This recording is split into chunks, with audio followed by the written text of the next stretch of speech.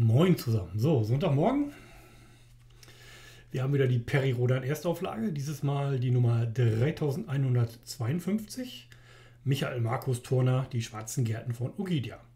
Ja, Cover gefällt mir recht gut. Also das ist so, hat so ein bisschen was von Düsterwald in der technologischen Umgebung. Nette junge Dame. Eine Kasmitin und ihr Idol im Kampf um die Rastatt. Also gut, die Unterschrift des Titels sagt schon wieder, worum es geht. Ich glaube, wer die Serie verfolgt, kann sich denken, worum es geht. Ja, tolles Cover, gefällt mir gut. Was mir auch gut gefallen hat, ist der Inhalt dieses Mal. Ja, das hatte so wirklich so Anflüge von Hyperraum. Also ich habe stellenweise zwischendurch wirklich die Zeit vergessen. Also die eigentliche Geschichte war gut und es schließt noch den Vorgängerroman ab mit einem befriedigenden Ende. Also ja, das hatte ich mir eigentlich im Vorgängerroman versprochen. Ist jetzt gekommen. Michael Markus Thurner hat es schon geschrieben, er hat sich ein bisschen verfranst. Hat er dann so auch geschrieben, dass das Ende vom Vorgängerroman hier noch mit reingerutscht ist. Ja, worum es aber eigentlich geht, tolles Abenteuer auf der Rastatt, hat mir gut gefallen. Jo, da gebe ich 3,5 Punkte für Ausflüge in den Hyperraum. Ja, gut, zwischendurch ab und zu bin ich mal gestockt, wo es halt dann auch wieder auf den Vorgängerroman gewechselt hat, aber das passt schon. Okay, so, worum geht es in dem Roman? Also der Quintach, verbaut, der im Glanz, hat beim Besuch der Rastatt dort seinen Container abgestellt und ist halt mit den Galaktikern auf Abenteuertour gegangen. Haben wir im Vorgängerroman gelesen. Der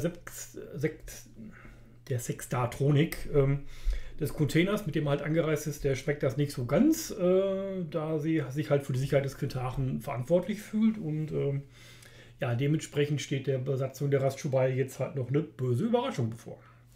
Ja, man kann sehen, ja, die Schwarzen Gärten von Ogygia klingt schon unheilvoll. Ja, ja, Sense of Wonder kommt ein bisschen drin vor, hat aber mehr mit dem Vorgängerroman zu tun. Das ist jetzt eine wirklich sehr solide Abenteuergeschichte, so ein bisschen, ja, ein bisschen Krimi-mäßig, ein bisschen, ja, Krimi-mäßig würde ich sagen, so eine Art Techno-Krimi, Science-Fiction-Krimi. Ja, da würde ich mal 1,5 Punkte für geben. Das ist absolut, doch, schöne Geschichte, gefällt mir gut. Ja, kommen wir zur übergeordneten Zyklushandlung. Da werde ich nach dem Cut noch ein bisschen mehr zu erzählen. Ich habe die anderen 3 Hefte hier noch liegen. Ich habe es mir extra nochmal rausgesucht. Ja, also für mich, Michael Markus Thurner fängt die Zyklushandlung für mich wieder ein. Wobei man vielleicht ganz streng, also früher hat man das Ding vielleicht als Lückenfüller bezeichnet. Es ist aber einer der Lückenfüller, wo ich sage, das sind die Perlen der Serie. Die machen mehr Spaß als die eigentliche Haupthandlung. Die mir zumindest in den alten Heften so, da wirklich so ein Ding, wo man sagte, das ist jetzt irgendwie ein Lückenfüller, der fällt raus, aber das war einer der Highlights der Serie. Also, ja, toller Roman. Also einer von den guten Lückenfüllern. Einer von den Perlen, die so ein bisschen rausfallen. Ja, da geben wir mal 1,5 Punkte für. Das passt so wieder. Wir sind wieder, für mich wieder im Fluss drin. Und ja. Umsetzung und Leistung des Autors. Ein toller Roman. Michael Markus Thurner hat mich damit überzeugt. Also das klingt gut. Perfekt wäre gewesen, hätte er den Vorgängerroman im Vorgängerroman abgeschlossen und nicht in diesem. Aber es hat so ein bisschen halbwegs gepasst, weil damit war Perry so ein bisschen außerhalb aus der Geschichte raus. Ja, jetzt hätte man das zeitlich irgendwie parallel laufen lassen müssen zur anderen Handlung. Und das damit V-Boards Rückkehr abhandeln können. Ja, also man merkt, so ganz perfekt war es nicht.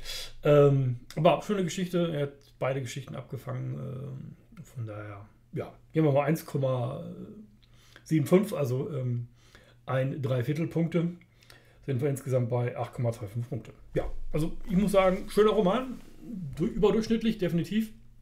Hat mir wirklich gut gefallen. Ja, wer noch nicht gelesen hat, liest ihn. Also ich fand ihn super. Ich muss sagen, mir hat er echt gut gefallen. Thema, ja, also wirklich, man kriegt nur so ein bisschen Innenleben der Rastatt mit. Man könnte sich zum Beispiel jetzt so ein bisschen an Axel Chubai reiben. Ja, aber ist so ein ganz nettes Eine ganz nette Episode, weiß nicht, ob das irgendwie er sich das aus dem Realleben abgeguckt hat, könnte durchaus sein.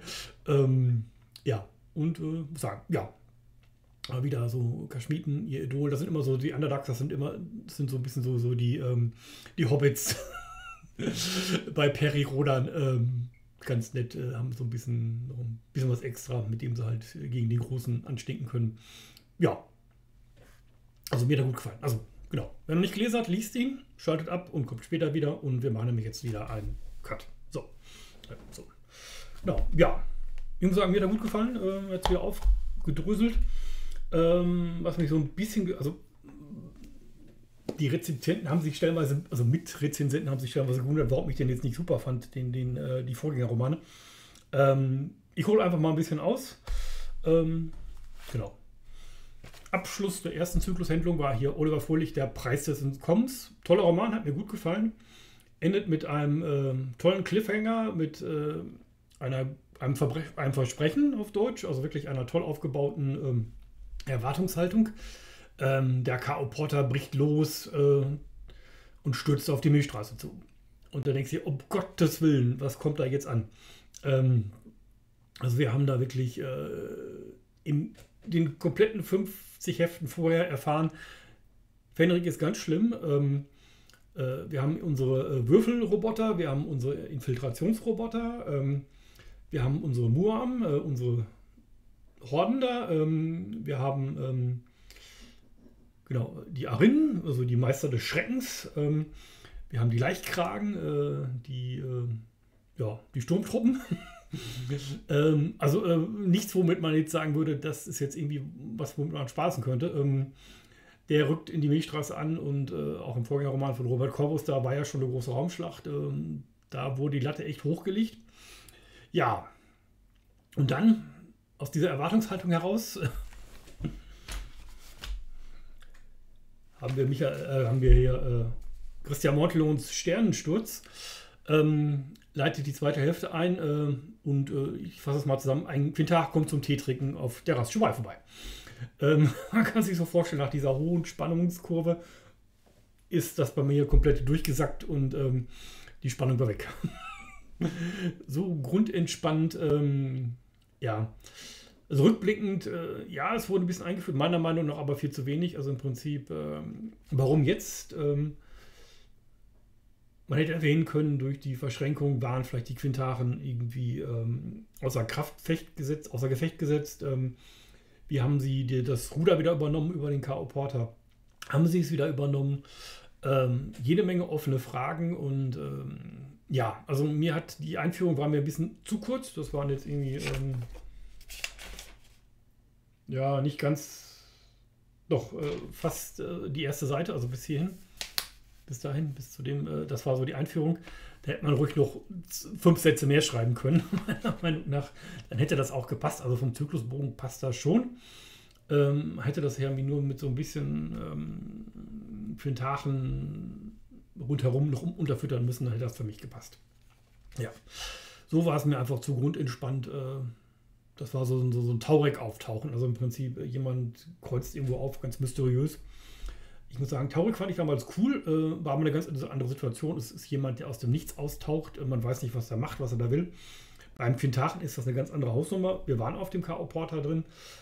Wir haben die Truppen kennengelernt. Es wurde Spannung aufgebaut. Und ja, also irgendwie, der war mir einfach viel zu nett, viel zu entspannt. Für mich hat er nicht funktioniert in dem Roman.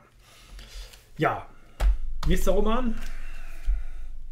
Michael Markus Thurner unter dem Neutronenstern, da hat mir der Quintag deutlich besser gefallen.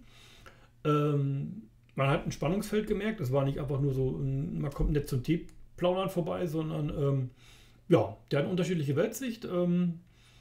Der mag Alaska Settlers nicht, das hat er im Vorgängerroman auch schon nicht gemacht, da fragt man sich, warum befürchtet er den?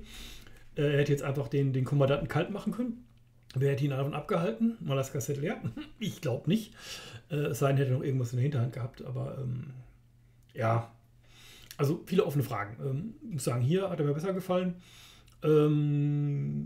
Hier sieht man ihn in Aktion. Das passt eigentlich. Es war vielleicht ein bisschen viel von unserem sehr unsympathischen Politiker drin. Und der hat so ein bisschen unserem Kintaren so ein bisschen die Show gestohlen. Ja, es ging fast nur um diesen korrupten Politiker. So ein bisschen mehr Umfeld wäre ganz nett gewesen. Der Markt war okay. Aber wie gesagt, halt so die Rettung, der Abzug in den K.O. Porter, der hätte eigentlich hier mit reingehört, meiner Meinung nach. Aber vom etwas mal zugeschönten Cover abgesehen, ja, hat er mir deutlich besser gefallen. Ja, und damit sind wir dann quasi wieder im Abschluss dieses Dreier-Blocks. Ich weiß nicht, ob da noch einer hinterherkommt, aber das passt soweit schon ganz gut. Also im Prinzip hier ist eine reale Gefahr für die Rastschubai da. Gut, das wäre so ein Deus Ex Machina Ende gewesen, wenn jetzt der Perry und der Quintar am Ende aufgekreuzt werden und das Ding abgeschaltet hätten. Ja, kann man sich drüber streiten, wäre wahrscheinlich so der klassische Weg gewesen. Wenn man sich dann nicht so, wenn Michael Markus Thurner sich nicht so ein bisschen mit dem Umfang verschätzt hätte. Oder, ja, aber passt schon. Also mir hat es gefallen, war okay. Und ich würde sagen, ja, damit das was ausklingen. Also das rettet so den Block wieder. Also merkt halt so die unmotivierten Umschwünge, die reißen mich immer raus. Also andere scheinen es nicht zu stören. Die sehen das wahrscheinlich mehr so als Einzelheft, was man so zwischendurch liest. Ich mag epische Dinge. Ich mag so diese großen Spannungsbögen und man könnte sich fragen, warum rege ich mich jetzt darüber auf? Ich rege mich darüber auf, weil es mir nicht ganz egal ist. Also das ist schon so dieser große Bogen, dieses Spannungsfeld, was aufgebaut ist, und dann hat man so einen Roman drin, der es einbrechen lässt. Ich glaube, das lag aber nicht wirklich an den Expo-Karten, also am Expo, sondern einfach jetzt wirklich ich glaube, da muss man vielleicht einfach die Autoren in die Pflicht nehmen, wobei der natürlich jetzt Expo-Karte und Autor Michael Magner in Personalunion ist, was vielleicht das Problem war an der Sache. Ja, also im Prinzip noch so, da hat für mich ein Kapitel 2 dazwischen gefehlt, beim Anfang dieses Blockes. Einfach zu sagen, vielleicht noch so 2, 3 Worte über einen K.O. Porter, wie sieht es aus, wie es so, wir gucken in die höchste Führungsebene rein. Das einfach noch so ein bisschen unterfüttern und nicht ihn auftauchen lassen. Also ich hätte ich hätte es super gefunden, hätten wir da 2 Kapitel früher angefangen, irgendwo auf dem K.O. Porter so ein bisschen kurz noch anreißen, wie sieht es da aus, warum jetzt, warum die Rastschubai, vielleicht einfach, ja, also mal drauf, so eine Ratssitzung zu machen, ja, hätte vielleicht aber nicht geschadet, also vielleicht noch so ein bisschen Atmosphäre, Flair vom K.O. Porter mitzunehmen aus dieser Führungsebene. Ja, hätte auch nochmal zurückdenken können an die Sitzung. Er hat es ja auch dann wirklich beim Anflug gemacht, dass er nochmal drüber nachgedacht hat, was da los war. Ja, so ein paar Sätze, ein paar Abschnitte mehr hätten ihm, glaube ich, ganz gut getan. Hätten mich da abgeholt. Das war jetzt für mich so ein bisschen mit der Tür ins Haus zum Kaffee trinken. Passt nicht so ganz, weil das lässt das Spannungsfeld wieder zusammenbrechen. Und ja, okay. Mein Problem, Anfang dieses Romans, der Rest passt eigentlich. Also das ist immer so ein bisschen so grundlegend halt das Problem, glaube ich, so die Übergänge, den Ball aufnehmen, den Ball weitergeben. Das ist so, man lässt ihn irgendwie aufs Feld fallen und kommt mit einem neuen Ball auf den Platz. Das unterbricht den Spielfluss. Um mal so beim Rugby-Beispiel zu bleiben. Also im Prinzip es ist kein Flow drin, man schmeißt den Ball hin, lässt ihn da liegen, nimmt einen neuen auf und ja, also im Prinzip muss man einfach meiner Meinung nach den Ball im Prinzip weitergeben. Hat im ersten Viertel sehr gut funktioniert des Zykluses, also im Prinzip also K-Hits-Überleitung, wo zum Beispiel war super halt im Prinzip, man ist in der Milchstraße, man hat die Mur am und der Fokus, der Ball geht zurück zum K.O. Porter, habe ich sehr schön gefunden. Im zweiten Viertel war das auch wirklich sehr abrupt, so die Wechsel zwischen Milchstraße und K.O. Porter. Gar nichts, wenig, keine Überleitung, hat so überhaupt nicht gepasst. Und hier, ja, krankt das meiner Meinung nach so ein bisschen an der Überleitung, am Fluss, am Ball weitergeben. Einfach, das gibt dann einfach so zerschredderte rote Fäden. Wenn man das Beispiel wieder, also was ich sehr gut finde, ist natürlich jetzt ein Faden oder 2 Plätze, das passt schon halbwegs, nicht so diese 20 Dinger wie im Vorgängerroman. Ja, wenn man einfach nur beim Beispiel bleibt, den Ball einfach weitergeben, den Fokus weitergeben, das lässt sich mit 2, 3, 4, 5 Sätzen erledigen und dann passt das auch. Dann bin ich im Fluss drin und also mir würde es deutlich besser gefallen, sagen wir es mal so. Man kann es auch als Einzelepisode sehen, aber das ist so gerade das Tolle an Rhodan, dass man wirklich halt diese großen Bogen hat. Man hat eine Handlung über 100 Hefte.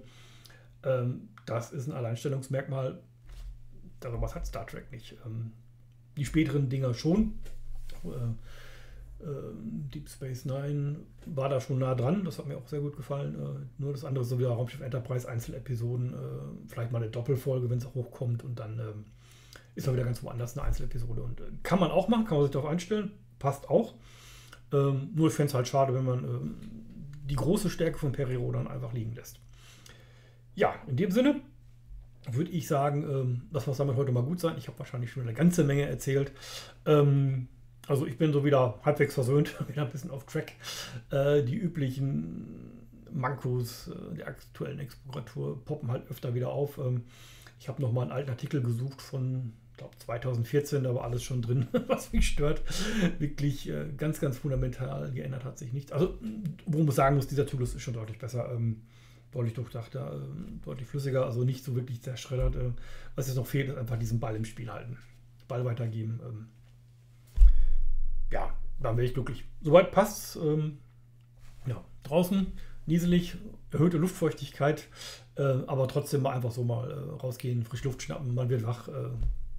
Das hier noch ein bisschen mit Sauerstoff fluten, Schaden tut es nicht. Ein bisschen Bewegung, Licht, hebt die Stimmung. Und ja, in dem Sinne würde ich sagen, habt noch einen schönen Sonntag, genießt ihn, dreht trotzdem des useligen Wetters eine Runde und ja, ich würde sagen, ich weiß nicht, ob ich am nächsten Mittwoch nochmal was mache. Ich warte noch auf den Probedruck hiervon, also kommt. Dann muss ich mein Bild hier mal umbauen.